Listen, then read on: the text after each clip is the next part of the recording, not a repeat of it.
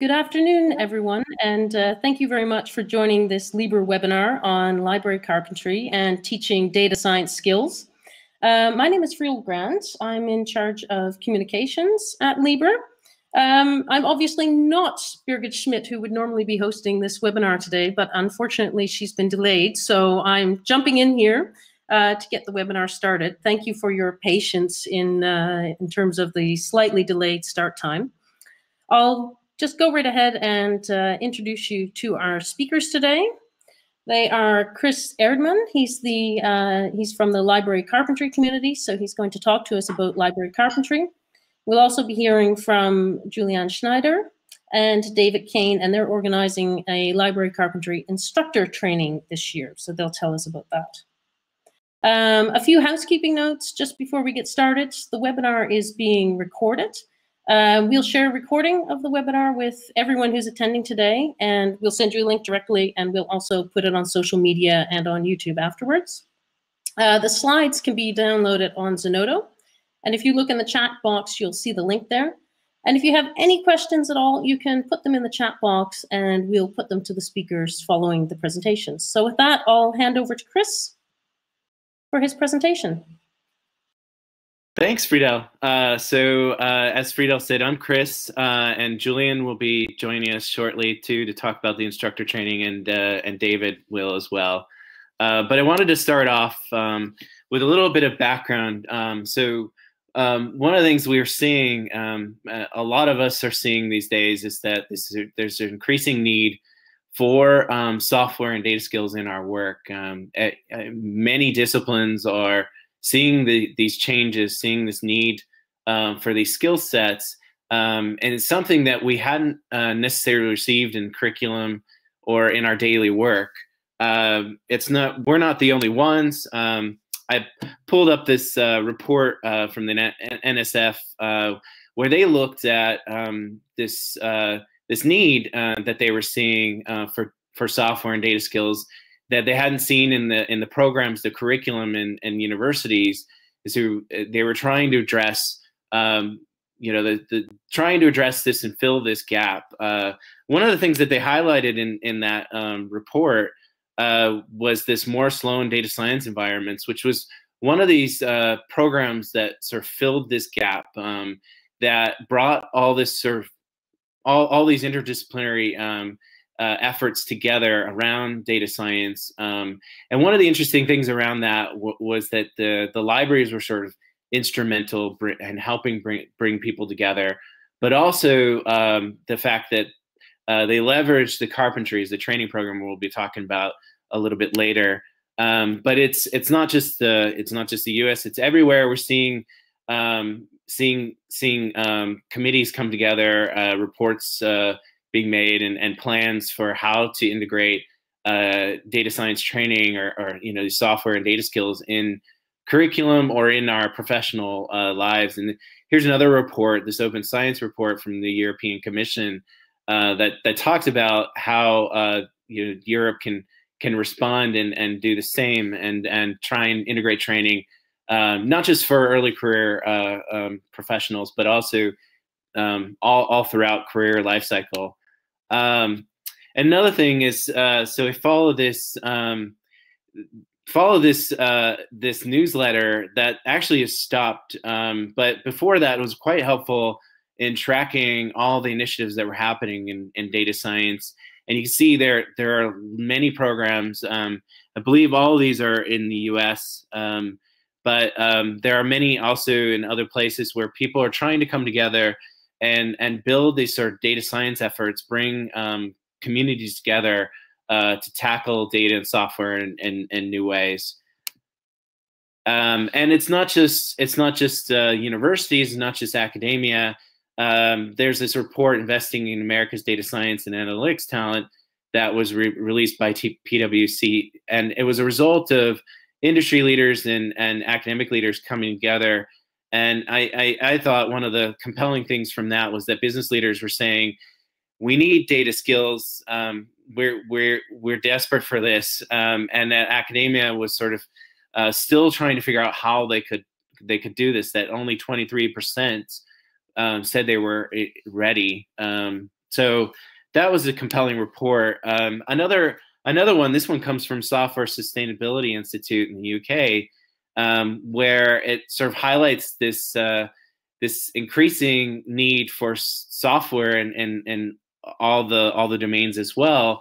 It really runs research. So you have a number of these scripts that run, these interconnected scripts that run research, and the people that are developing these are not getting the training that they need. That they, you know, I'm sure as an anecdote, many of you work in libraries, and one of the things that I often saw were early career researchers coming in and asking for every book on Python or R, because they're being asked to develop software for their labs or for their groups or for their projects.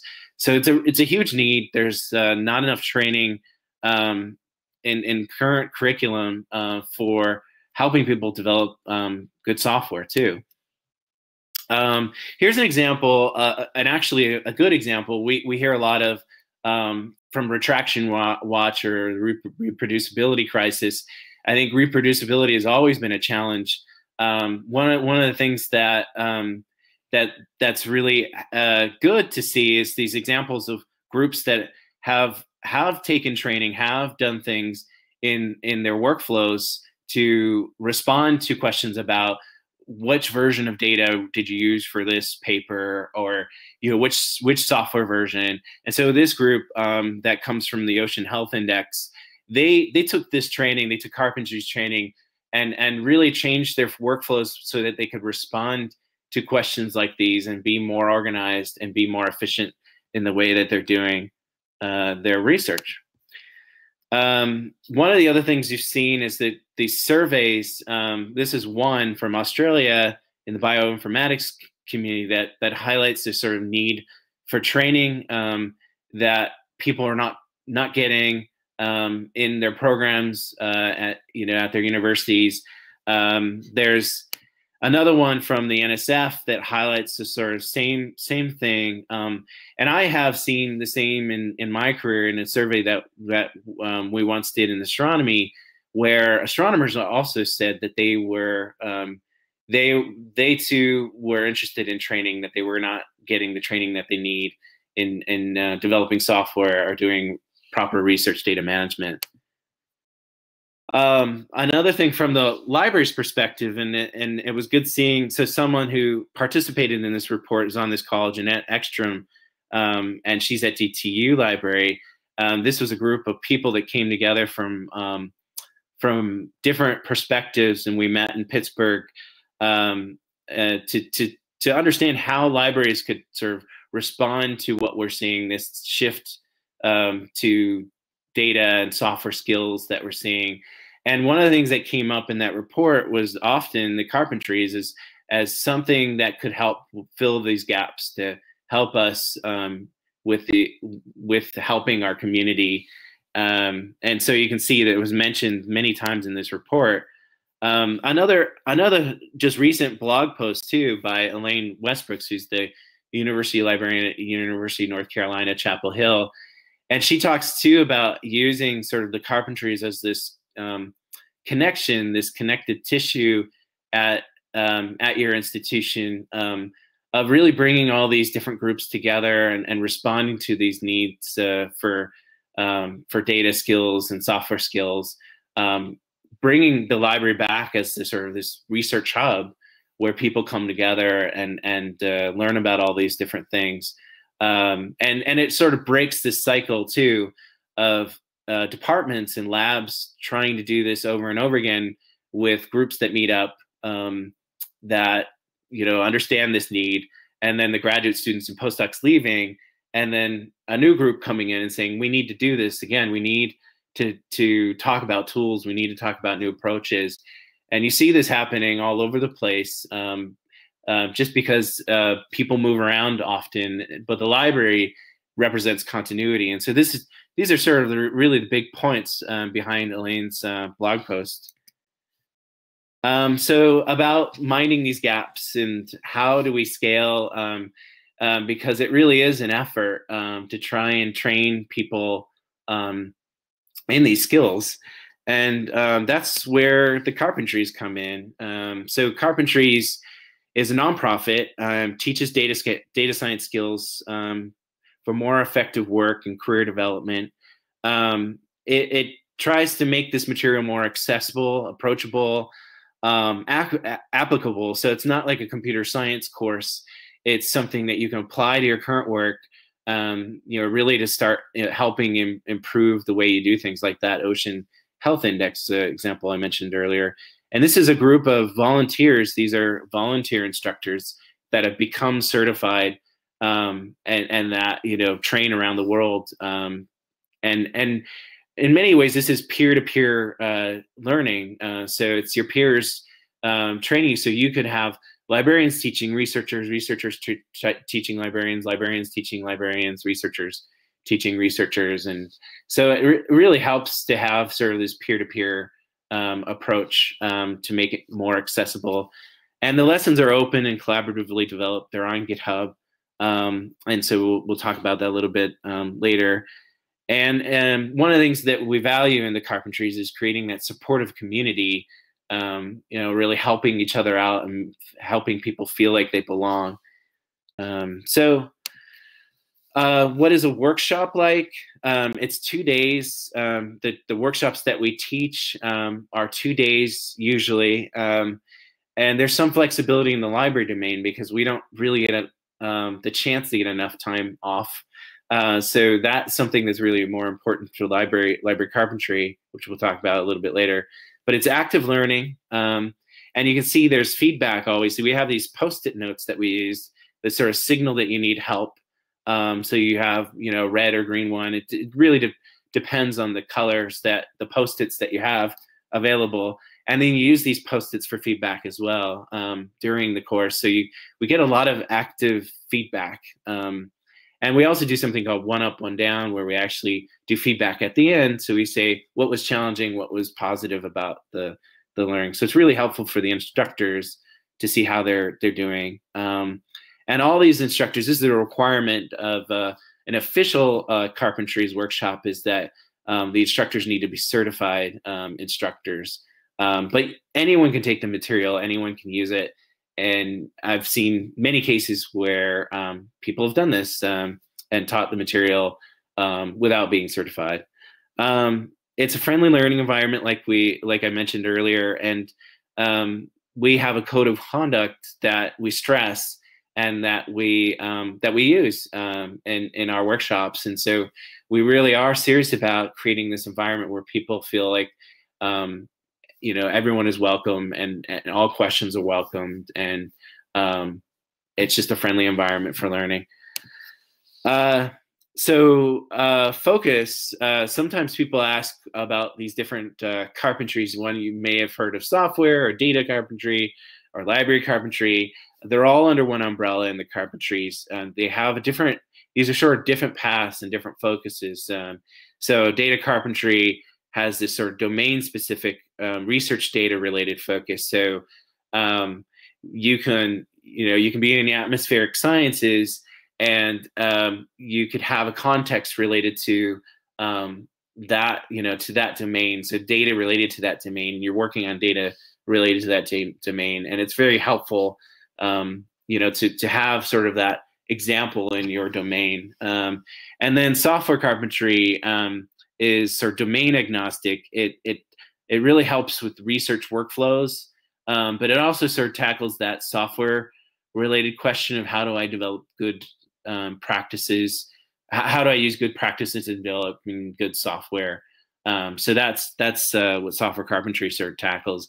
And library carpentry speaks to the library domain and the context of how we work with data. So with collections data is one example, journal related data. And then it has us look at our workflows. So automating our workflows. There's still a lot of things that are done manually in libraries, and automation can really help and allow you to sort of do some of the other projects you've been meaning to get to. and start other projects that, that have been on the back burner. And then it really helps with that community outreach, the advocacy driven part. So connecting with your researchers, your community on these sort of data and software skills, this level of needs. So that's what Library Carpentry tackles. Workshop goals are really to teach new skills, but really to get people started. You can't learn everything all at once. It's like a stepping stone. It gets you started. It allows you sort of to understand the resources that you need to learn further. But you really can't learn things in 2 days. Most people just don't have that opportunity, that chance, though, to get that jumpstart and that encouragement too. That's one of the things we provide, is that encouragement as far as continued learning goes, and having a community to sort of come back to and ask questions to, and that positive learning experience. Sometimes training experiences can be pretty nerve-wracking, and they can move quickly, and so that's one of the things we also strive to do, is create that positive environment. So this is a broad network. It's in a lot of different countries. We have volunteers everywhere, it seems, and on 7 continents. Actually, a workshop was taught in Antarctica not too long ago, and so reached a lot of learners, a lot of countries, a lot of people. One of the other things too to note is that the carpentry the workshops really appeal to early career researchers. So we mentioned that example of the early career researcher coming into the library and asking for every book on Python. Well, that's who we see in these workshops, is a lot of these people, a lot of these early career researchers that don't have this opportunity to have a starting point to know where they can start to learn about Python, learn about R, learn about SQL, all these different tools and approaches. And this really helps them. So we see a lot of graduate students, postdocs, even undergraduate students as well in the workshops.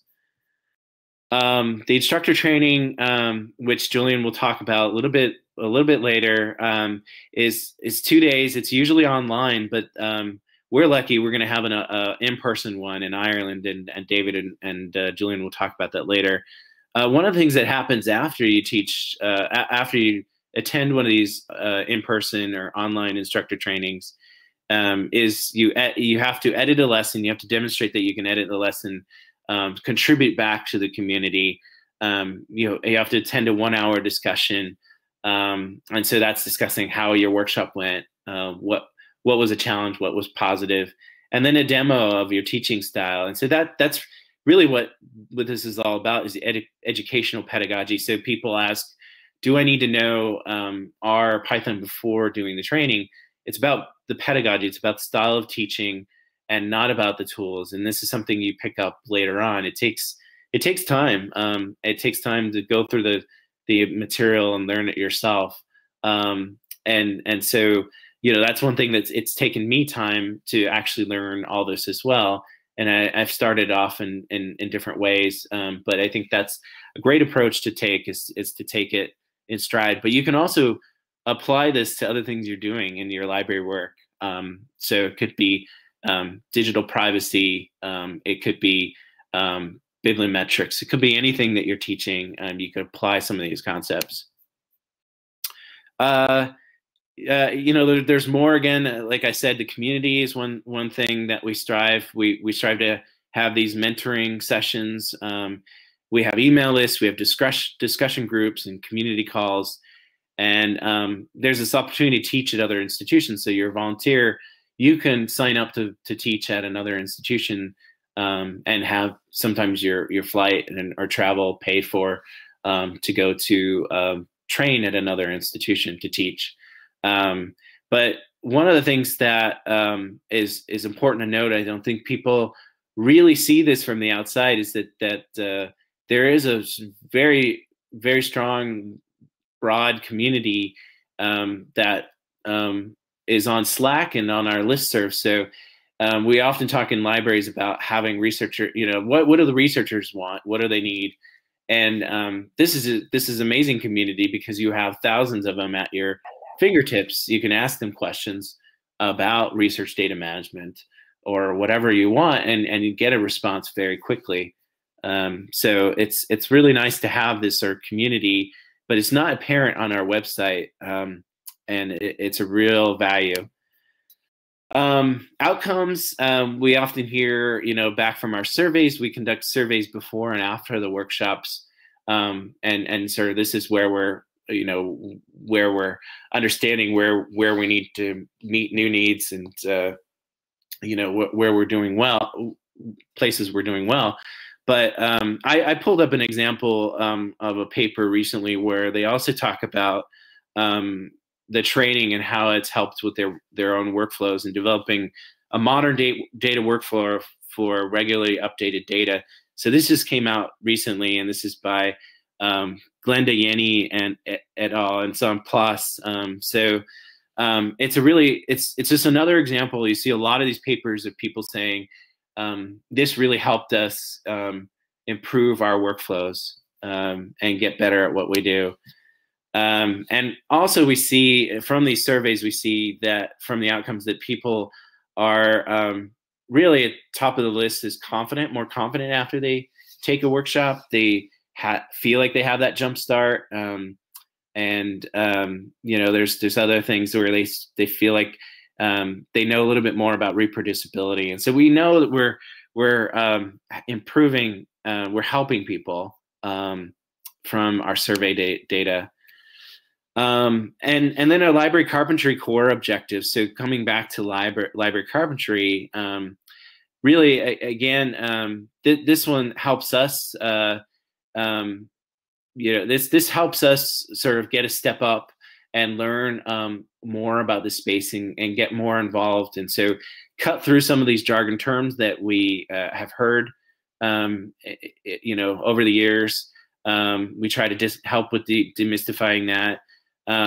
Just identifying best practices on how to work with data, how to programmatically transform what you're doing. We talked about automation, how to talk to researchers and IT system colleagues. This definitely helps with improving those conversations. And I mentioned automation before, but these are some of the things that library carpentry really helps with. And we try to make this available to most people. So our audience is really anyone who works in libraries, because I think you need everyone on board. And a good example of this, I equate library carpentry to a program called 23 Research Data Things that was run in Australia not too long ago, maybe 2-3 years ago. And the drive behind that program was they realized that libraries really needed to learn more about research data management, but a lot of the training was more at an expert level, and so they created this program at different levels so people could enter and feel more comfortable about knowing about the research data management space. And they had thousands of librarians across Australia attend this that are not research data librarians, that were interested in hearing that was important and wanted to get involved. And so, library carpentry, I feel like, is very similar to that, bringing everyone on board, starting at sort of this first step, this entry level, and working your way up. This is a slide from Liz Lyon, one of my colleagues on the Shifting to Data Savvy report. And she also talks about having sort of this team approach to data science, to data and software services in your library. Everyone needs to be involved. I think everyone has different perspectives, different approaches, but the skill sets are important throughout. And it really is something that you can't have just one person doing anymore. You really need everyone involved. And so not even just at your institution, but in a community. And so this is one of the things that the network, the Library Carpentry and the Carpentries network brings, is helping people sort of work across these across institutions, across regions. There's really a good example of this, the New England Software Carpentry Library Consortium. That's a mouthful, but their abbreviation's really fun. NESCLIC, it sounds a lot like Nesquik. Really, there's a lot of Ivy League libraries, university libraries that came together, but they're expanding out into the New England area. And what they do is they really share the training across these institutions, and it's become a great network for them to collaborate with together on research data and software services. So it's been really, they've taken this consortium model and shared a membership to the Carpentries between their libraries. And then you have sort of a local example in Germany, ZB Med, the ZB Med library. Recently, they started teaching a lot more of the Carpentries material, starting off with Library Carpentry, and now they're starting to teach software and data carpentry to their community.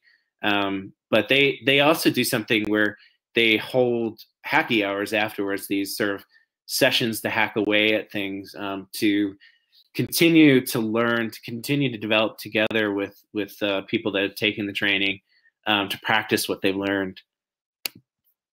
And another example, which I thought was interesting, was TIB Hanover has used the Carpentries training to pair it with FAIR data and software training, something which was really, really important in Europe and Australia, and something I feel like we're starting to get our feet wet in the US and start to do more with.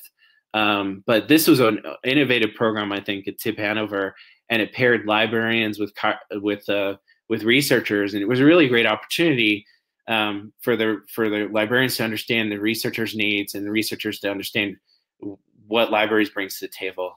So, you know, carpentry sort of helped and the FAIR topic brought these groups together.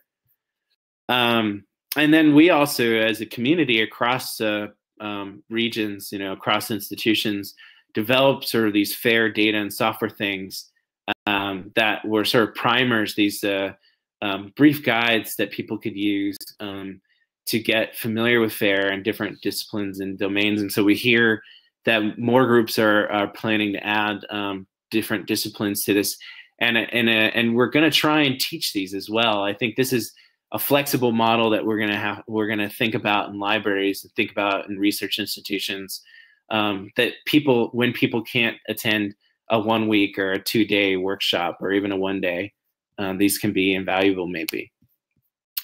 So how can you get started? You can contribute to a lesson. I mentioned they're on GitHub, so you can see there's this is the Library Carpentry Open Refine lesson, and so anyone can contribute to them. We have a group of maintainers that sort of monitor that and talk about whether to accept the change or whether more discussion needs to happen. So a lot of discussion happens in GitHub, and so that's a great place to collaborate. And then you can host, you can help, you can teach. You know, that's really like a good way to start is initially host a workshop, see what it's all about, maybe go on and become an instructor, get certified, or, you know, attend something else to help and get an understanding of how a workshop happens, and then decide whether you want to teach and move forward. But it's really helpful to get your feet wet that way and understand what's involved. And you can also become a member. So we have a growing list of members from across the world that have become members at different levels, and they train a local cohort. Sometimes that can be shared between the library and other parts of the institution, but this really helps the library become that hub again of all these activities by partnering with all those groups. And so in the past, I've partnered with the graduate school or research computing. It really depends who's ready, you know, which one of those groups is ready and ready to go. And I'm willing to think that at your institution is probably the graduate school, because again, they hear from industry that these data and software skills are desperately needed in industry. So there's a lot more information on our Library Carpentry website. There's the link, librarycarpentry.org.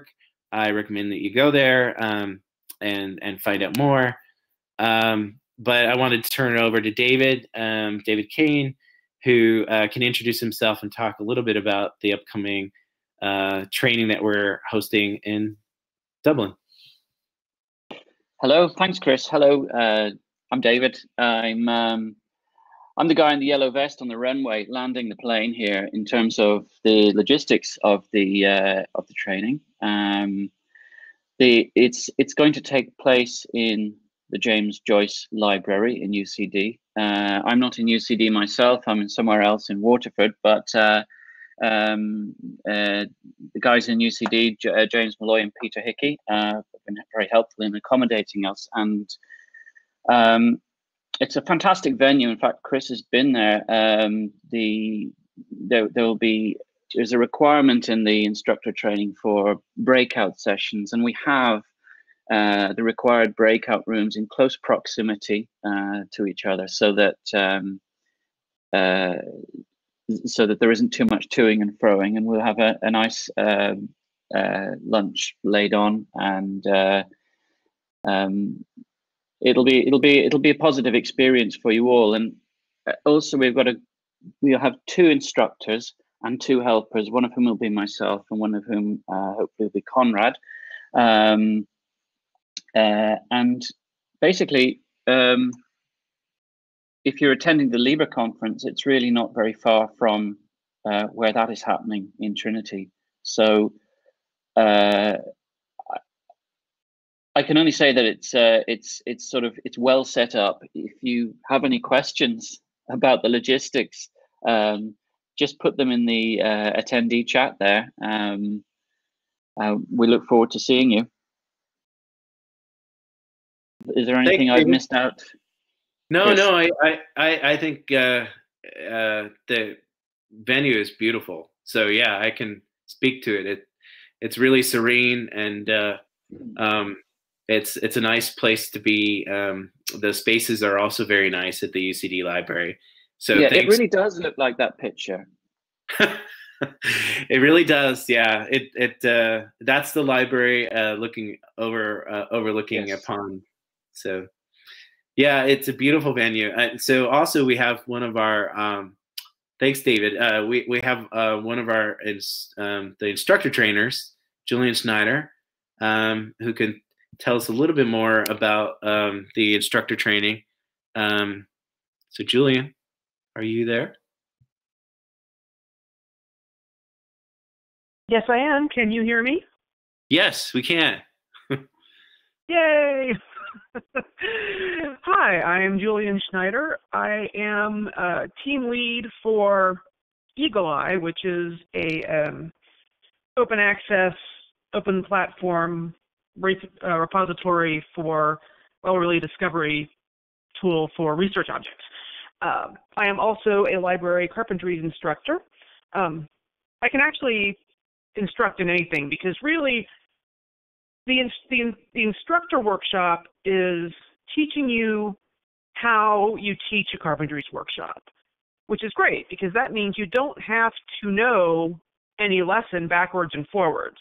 I certainly didn't when I took the instructor training, because I took the instructor training purely by accident, because I was a little bored and someone invited me to go, so I went. And I had never taught a thing in my life, nor had I been interested in teaching. And what really hooked me in this 2-day workshop, which mine was actually in person, the instructor trainer was Greg Wilson, one of the founders of the Carpentries. And I became really fascinated with the idea of how you motivate and demotivate people in a learning situation, and how you create a safe space for learning where people aren't intimidated, and where you can start to learn coding slowly and fearlessly, because it doesn't matter that it's completely alien, which it is to me. And we don't do a lot of live coding in the library carpentry courses. but you do live demos of things like OpenRefine and teaching command line. So you are up there, typing as you're teaching. And the workshops kind of get you introduced to that system, and you have some practice, and everyone, it seems like, finds out that they're initially better at it than they thought they were. And it's fun having that discovery for yourself and then watching other people have that discovery as well. And so when you come to the end of the 2 days, you've had plenty of practice in your initial attempts at instructing if you've never done it before. And you also learn what motivates people, what turns people off when you stand up there. I'm sure we've all been in the workshop where the instructor stands up there and says, oh, you just do this and you just do that, and oh, this is easy, and meanwhile you're thinking this is not easy. So we avoid all of that. And it teaches you how to become aware of when you're doing it, because I definitely say just way too much. I try not to. The other thing that we learn is how to, this isn't, much of the workshop is instruction, but there is the part of it that is how to construct, for instance, a good quiz. And if you construct a multiple choice quiz, how can you construct it so that not only do you know that they have it right or wrong, but if they got it wrong, figure out where they went wrong in their thinking about the concept. So it tells you more than just a yes or no. I found that really fascinating, the theories behind well-constructed quizzes and well-constructed lessons. So you do get some idea of lesson development as well, which is another great way to contribute to the Carpentries. But so the 2-day workshop that I will be teaching, and I'm very excited about that, is you're not going to be learning specific lessons. You're going to be learning how to teach without demotivating people, and how to improve your teaching as you go on, because the Carpentries are all about constantly assessing. So not only do you assess your students, they'll be assessing you in your teaching as you go through workshops. So in the instructor lessons, you'll be learning how to run the workshop, what the different kinds of assessment are, and how you can use them to actually improve your teaching as you go through a workshop. So if somebody writes a sticky note that says, you speak too quickly, or I'm still confused about this concept, when you come back from the break, you can address those things. So it's a constant cycle of improvement. I think my 5 minutes are up, so I'm going to toss it back to Chris. And I'm happy to take any questions at the end. Yeah, I think there's no ball to toss on this. But no, so thanks, Julian, for giving sort of an overview of the instructor training process. And again, Julian will be there. Can I take the ball back for a second? Yeah, sure. Yeah. I just wanted to add that there's a little bit more to the instructor certification, because once you take the 2-day workshop, there's a few more things you have to do through what we call checkout. So you'll need to take part in one of our online discussion calls. You'll need to make a comment or make an improvement on one of the lessons, and we actually give you some of the lessons where it might be easier to comment than not. And then you'll need to go through a 5-minute live demo with a demo person. And what they'll do is you choose the lesson you want to demo, and they'll pick the place where you are to start teaching it, and you teach 5 minutes of it. And it sounds a lot scarier than it actually is, because it's over before you realize it started. But all they're checking on is that you can basically just teach 5 minutes of a lesson, and that you're applying some of the carpentry training. That's all it's really doing. That's the most intimidating thing to a lot of people. but it's and it scared the crap out of me, but I got through it. So I think they once do a that's dry. all done, then you what? Sorry, I think you do a dry run of that in the training anyway. Isn't that right, Julianne? Yeah, well, you do. I think you practice with partners. Yeah. Yeah. So it's yeah, you get a lot of practice in the workshop. It's very hands-on. And so there's also there's a list of suggested lessons that are good for demos. So we give you a lot of help in choosing a good one to go with for any one of the 3 lesson plans, software, data, or library carpentry, whichever one you want to choose. And once you're certified to teach, you can teach anything in any one of what we call the lesson plans. So you're not certified in any particular carpentry. You're certified to teach any or all of them. So okay. Anyway, that's the end process of becoming an instructor. Once the workshop's over, you do the demo, you do the discussion, and you do a comment on the lesson. And there's no particular order in which you have to do those. So. Okay, let me jump in. Hi, so I'm now here. Sorry for being late today. Yeah, thank you very much. I mean, let's have some questions from the audience. I see Jeanette, for example, mentioned that she is trying to engage with the Danish community and has a bit of a hard time to get them on board for doing engaging more with data skills. And but of course, there's ways of, as you say, I mean, if you have a welcoming environment and put this in everyday context and the atmosphere is right, then and also, as you said, Juliane, I also, when I took this instructor training, it also was kind of hard for me to put myself into this role as a teacher. So I think it's both sides have their challenges in terms of getting it right and also having the right atmosphere to feel comfortable in this situation.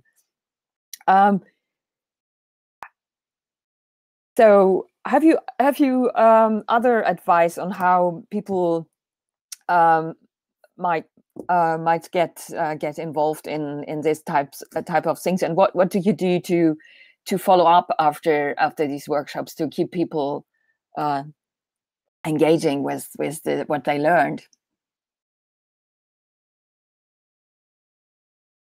I can start because I feel like Jeanette maybe knows some of the answer, but she was in that workshop with us about shifting to data savvy, and it's just a lot of hard work. I'm not sure there's an easy solution. Really it takes like some momentum to create a community. But I think one of the other shoes to, or the other foot to fall to help this happen is that we need managers to understand how much time it takes to understand what's changing, in research, and sort of align learning with our projects. Build in learning opportunities. So not one chat, one workshop, and then it's done. So. Yeah, I mean that's kind of like how it's presented to us. Still, I think, we have a lot of services out there that provide training, and it's you'll learn one particular tool, but it's not part of an overall context. It's not part of. So you could go out and learn XML. But then, like you come back and, sort of management or other people feel like, okay, now apply it. Well, it's not that easy. It needs to be seen in a wider context of like, why are you learning XML? What do we need that for that? What particular, project are we trying to work on? That's just one of the areas that I've seen that is challenging. But it sounds like they have a really good opportunity because they have a community that they've been developing, and they have some buy-in from managers and you know, some support. Yeah. How much do you think does the language play a role? I mean, I heard from Conrad and others, I mean, that they also deliver this in German. I mean, does this happen often, or? Yeah, it's something that I think you see this more often now, like conversation threads about doing lessons in Japanese or doing it in German, because it helps with that comfort level. It helps with that's what I felt. Yeah, we need to we need to translate the lessons. You know, that happens through community members, but Google Translate's getting better and better every day. So that's one opportunity is to sort of teach the lessons through Translate. I don't know how good it is with German. Yeah, well, it's okay. I mean, from my perspective, it's really depending on the audience. I mean, librarians might feel more comfortable when it's in German and when you target PhD students, and I think it's not a good move to do it in German because you exclude some, and this is not welcoming environment, obviously. Yeah, but let's see. I mean, we have not started yet to deliver workshops because we felt let's have the trainers ready first.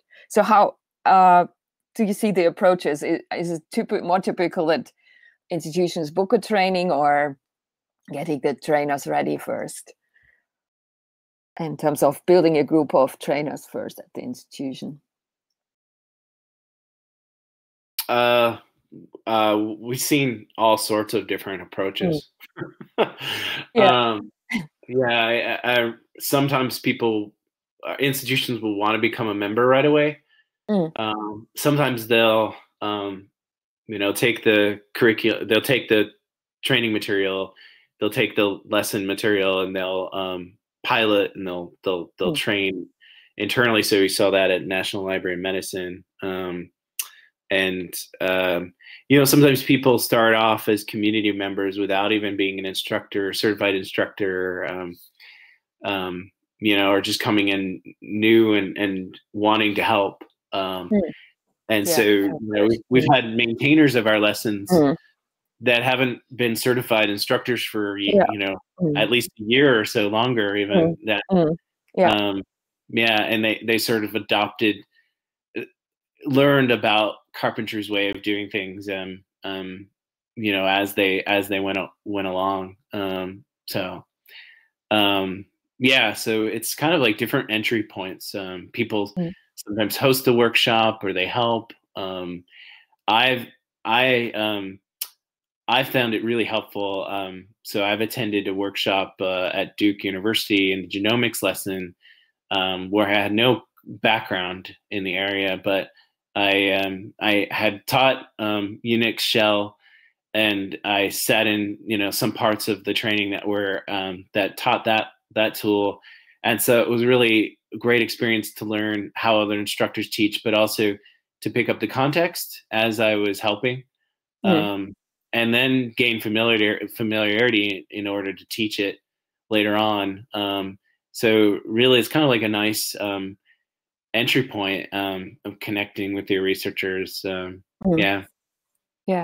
So there's a question in the chat. Are you planning to come to Canada for teaching their library carpentries? I think David and Julian want to go to Canada. We had a really good experience. That'll be fun. Yeah. That'll be fun. Yeah. Yeah. So we had a really good experience in Calgary. And we've heard a lot of interesting in Canada. And I think that's a possibility. It's always a possibility. Yeah. So Quebec is the wish of Martine, obviously. Quebec is fine. That's a great place. I mean, you sometimes also link these trainings to other events, right? I mean, if there's something coming where you might have a satellite event, and at the Library Carpentry, or this might be an option as well, right? Yeah, it's try to align it with another event, is some like we're doing with LIBER, but it doesn't have to be. Yeah, we ran the Calgary workshop over the summer, and I remember this moment where some of the data from our workshops was being reported on, and one of the members of the Carpentry said, hey, did you know that librarians, when they take most of the workshops, and in like probably the summer, and it's the only time that we have free time, basically. And so that's when we hosted it, and was pretty popular in August when people had free time. So that's another good time to do. But we don't do the in-person trainings too often, and we don't have too many trained trainers that so Julian is a rare case in the Carpentries, and not too many of the trainers out there. And so Julian and Tim are some of them. I think there are like maybe 3 or 4 other trainers that have a library background. So this is a special one that where we have people with a library background that can provide a little bit more context, and it's definitely helpful in this instructor training for librarians. Yeah, I don't know if Julian has any more to add here. Not really. No, you covered it. But you want to go to Quebec, right? So whoever wants to go to Quebec, they have to convince Julian. Okay, so yeah, last. Are there any more questions from the audience? Please feel free to put your questions in the chat. So, anything else?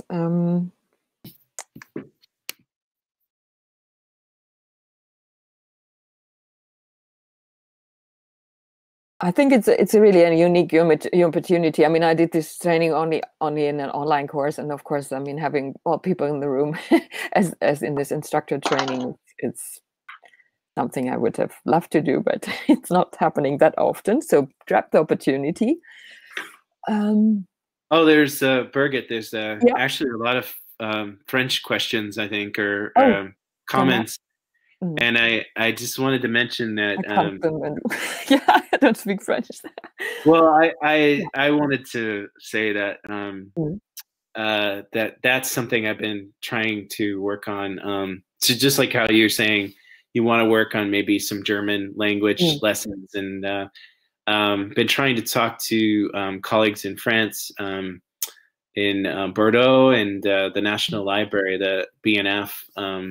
About translating, because I think particularly in France, but also like a good part of the world speaks French too, and so like translating the lessons to French would be great, and been trying to work on this as well. So if anyone's interested, that's something we really need help with. Yeah, and have you delivered workshops in France already, or that's was also asked? No, we're kind of hoping that someone from France goes to the instructor training in Dublin. So we have at least one certified. I think that in general, Carpentries workshops have been held in France, but I think they often happen in English, or there hasn't been too many. But one of the members of the Carpentries, Francois Michonneau, he just moved to France, so might have more there, more activity. It